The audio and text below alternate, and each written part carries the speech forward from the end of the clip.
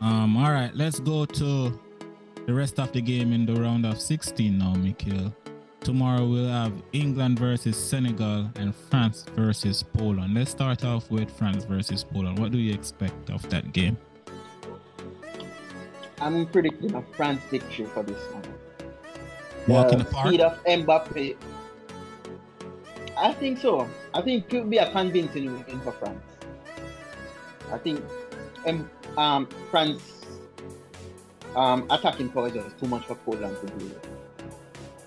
I don't know if it will be a walk in the park, but I agree with you. Poland has not impressed me in any shape or form. I am so surprised by the fact that they are in the round of 16. I think a team like Mexico or Saudi Arabia would have be a better team to at least be in the round of 16. I might be wrong, but I'm not a big fan of Poland.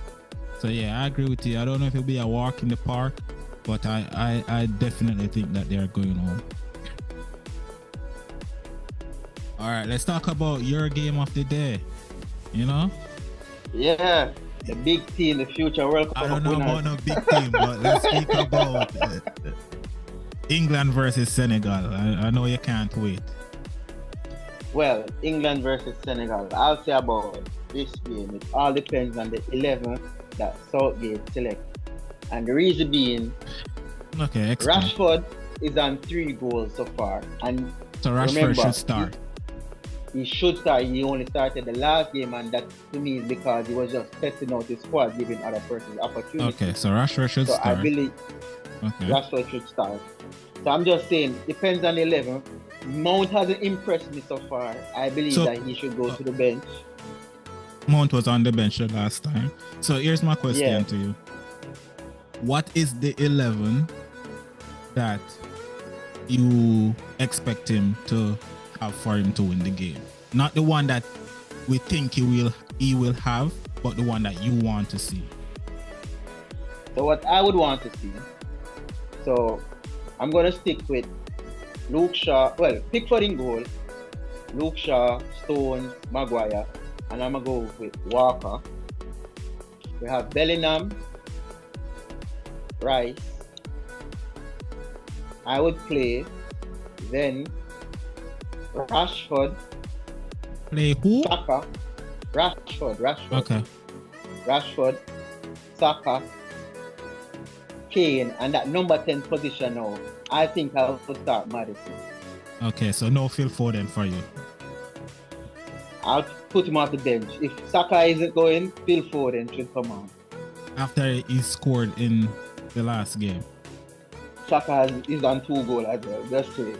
That's okay, I'm just saying that I know that a lot of English people or English fans, I should say, been crying for Phil Foden to be in the starting 11. That's all. I don't know. I don't care. All I know that this will not be an easy game for England. I can comfortably say or confidently say that this game might go into extra time, might go into penalties.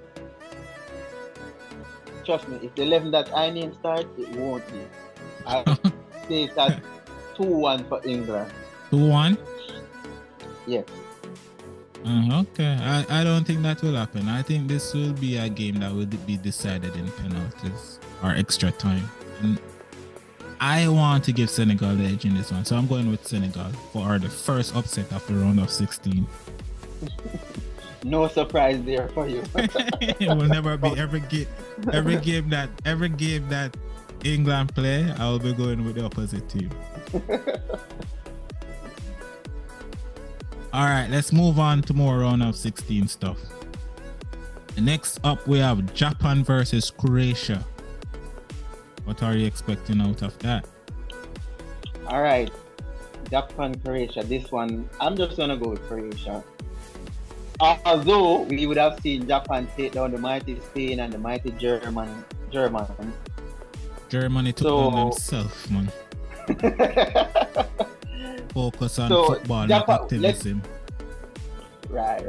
Let's stick it to sports right now. But just saying, Japan isn't any team to just Russia's side, a lot of persons are saying that they don't know how they reach there. But remember, any team that is in this position earn their spot there.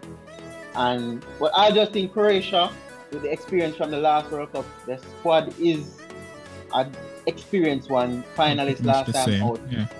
Exactly, will make it through. So I'm gonna give them the edge. Croatia winning that one.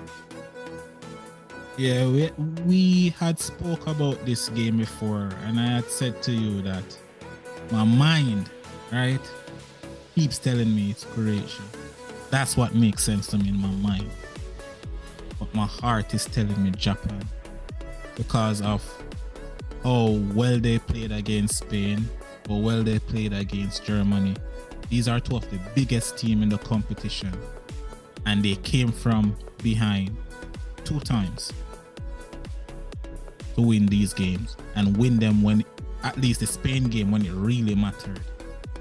And they stick it out. They were solid defensively, right? There was nothing you could say bad about how they played. So I personally gonna take Japan for the upset. It doesn't seem like the right. Well, it's not the obvious pick, but I feel like Japan can create some sort of surprise in this round of 16.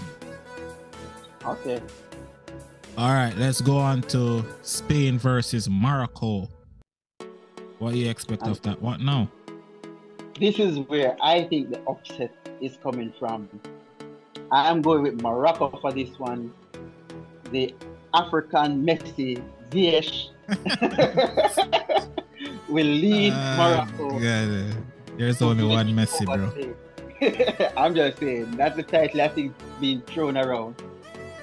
But I'll give it to Morocco. This will be an upset. Everybody think that Spain will win, and I am like 90% sure Morocco will take this one. There's just this feeling, Morocco. Yeah, okay. I'm going with Spain. I'm going with the obvious here. Right? Yeah, I'm going with the obvious here. I'm going with Spain. Just based off the fact that Spain have really, outside of that, even that Japan game, you can say Spain have been dominant over all their games. Just never get it done in that Japan game. And it was a game that you could even think that they might not have took it with as much seriousness as they should, based on the fact that they were pretty much already through the zone. So I'm gonna go with Spain. Yeah, I think they'll get the job done. All right, let's move on to the next game now. It will be Brazil versus Korea. So honestly, I'm just gonna go with the obvious one. Brazil, your team. I think you will be a hater and say something different. No. I am the more logical and unbiased one here. I go with the facts, not emotion. So Brazil to take this one for me. I don't know if it is, but it should be comfortable. I don't think this even warrant a discussion, even though Brazil have a couple injuries going on for them. But I personally think there's so many, so many quality in the team that I think they have enough to actually get it done and get it done comfortably also. Mickey, let's talk about the Portugal and Switzerland game now. What are you expecting from that one with the big bad Ronaldo, the GOAT? You know, what are you expecting? Well, based on the performance of Lionel Messi, the real GOAT, I think that Mr. Ronaldo would want to put on a performance and will be able to put on one to pull his side through. So I think Ronaldo will finally score from open play in this one and lead Portugal to a 1-0 victory. So you are expecting Ronaldo to be the savior for Portugal. Well, not tomorrow, in this round of 16. Yes. Well, I have bad news for you, my friend. This is another game I think that might end up going extra time. And I think Ronaldo might be on the losing end. In penalties? I don't know if it's penalties or just in extra time, but he will be on the losing end. I think this will be the moment that more people start to come to the conclusion that Ronaldo isn't who he used to be anymore. Like yourself? Me? I give people praises for what they have done. I don't try to take away from a man's accomplishment like others. No, we do that, but we do have to give you praises based on your current form as well.